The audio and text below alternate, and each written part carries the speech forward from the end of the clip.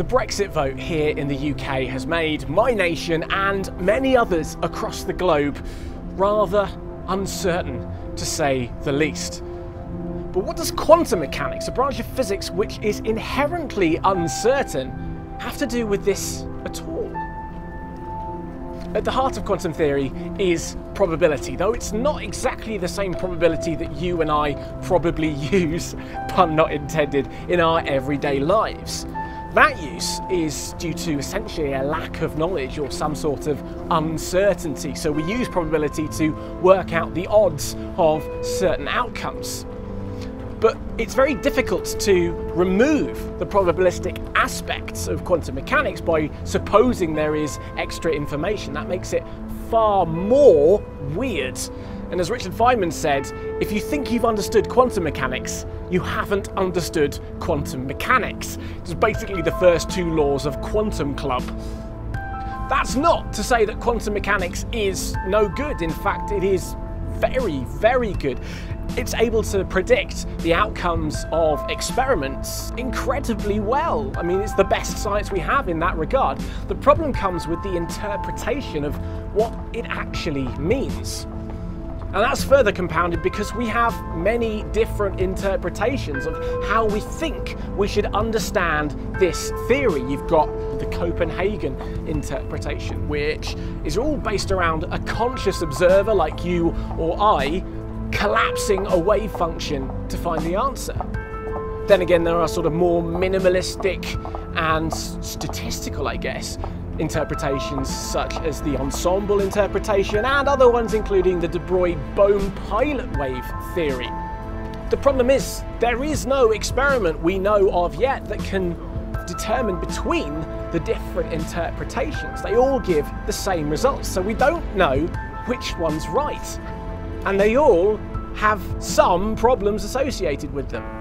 Now you might be wondering, why the hell did I start talking about Brexit and then go on about quantum mechanics, which is the study of the atomic and the subatomic? But there is one interpretation that may have some implications on the referendum. That is the many worlds interpretation, which essentially says that anytime there is an experiment, anytime there is a choice, anytime there is a possible outcome, the universe will split, creating real timelines for each of those possible outcomes. This has made it an incredibly popular thing to use in science fiction. In the EU referendum, 33.6 million people turned out to vote. And if this many worlds interpretation is correct, that means every single voter caused the universe to split into two. That means following the vote, there would have been 2 to the power of 33.6 million parallel universes in existence, just due to that referendum having taken place. That's around 1 with a million zeros on the end, or 10 to the million. It's a staggeringly big number. I mean, it's bigger than a Google. It's bigger than a Google's. I mean, it's even bigger than a millinillion, which is the biggest number that we have a word for in our short scale of powers to the 10 that starts at a million, goes to a billion and trillion, etc. In half of all of those universes, the result would not have changed compared to the one that we are in right now, and we would have voted to leave the European Union. But in the other half, the result would be completely different, and all of this stuff that's going on right now would not be happening probably, because we would have voted to remain. The thing is though, the probability associated with each one of those universes is not the same. We can treat the EU referendum as a binomial experiment. That's because we have a load of independent voters who chose to either leave or remain with some probability, and we'll assume that probability was the same for everyone. I know it's not quite as simple as that. The data shows that when you break down by age or region or education, but as a first guess, we'll stick with this. Let's call the probability that somebody voted for remain as being the letter P. Therefore, the probability of asking to leave would be 1 minus P. Now you might be asking, well, what is the value of P? Well, that actually comes from the result of the referendum itself. It's 48.1%, a mere 1.9% away from 50-50, which seems absolutely tiny. It's only 680,000 of the voters that really tipped it the way it went. But as we'll find out, actually that 1.9% is huge.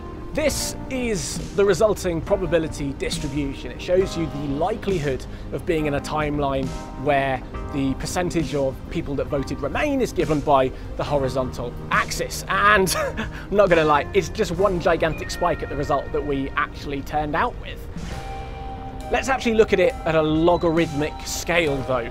And yeah, it's still pretty damn sharp. In fact, it's got to the point where the numbers become so small that the computer can't even deal with it. It's so close to zero. In fact, it turns out that that 1.9% we needed to get to 50-50 and therefore possibly just tip over the other way is 220 standard deviations, or sigmas.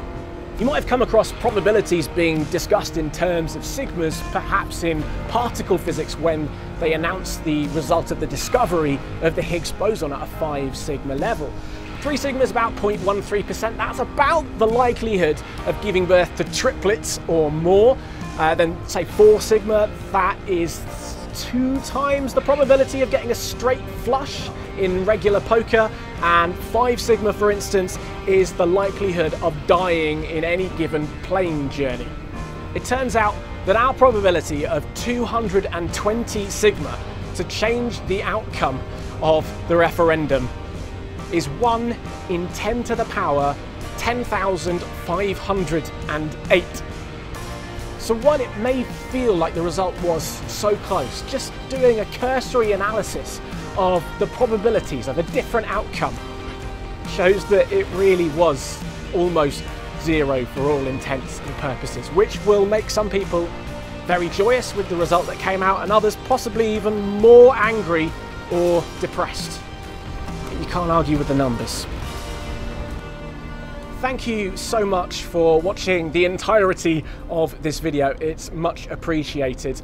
Do write in the comments what you think about the referendum, how things are going, what you think the likelihood of a second referendum happening would be, and where you think that might go given all of the things that have happened. It's much more difficult to do a mathematical analysis of that, but I leave it to you to try, and do remember to like and subscribe and share it with your mates. All right, cheers.